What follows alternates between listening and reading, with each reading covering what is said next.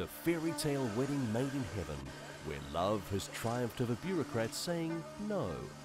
Russian cosmonaut Yuri Malenchenko, the commander on board the International Space Station 240 miles above Earth, married Russian immigrant and Texan belle Ekaterina Dmitriev.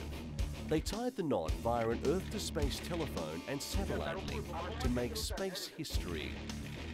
All of this against the wishes of Russian authorities, who had previously strongly discouraged their cosmonaut from going ahead with the wedding.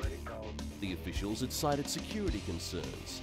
Malenchenko is a military officer and subject to strict regulations on marrying a foreigner, as well as the fact that the procedures for a space wedding had never been written up in the cosmonaut Code of Conduct. The spokesman for the Russian Space Agency said that officials may have been powerless to keep their love-stricken ISS commander from going through with his wedding, but they can make sure it never happens again.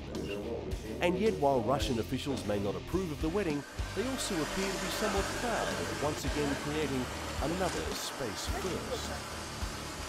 So it's from Russia with love, just as long as they don't try this ever again.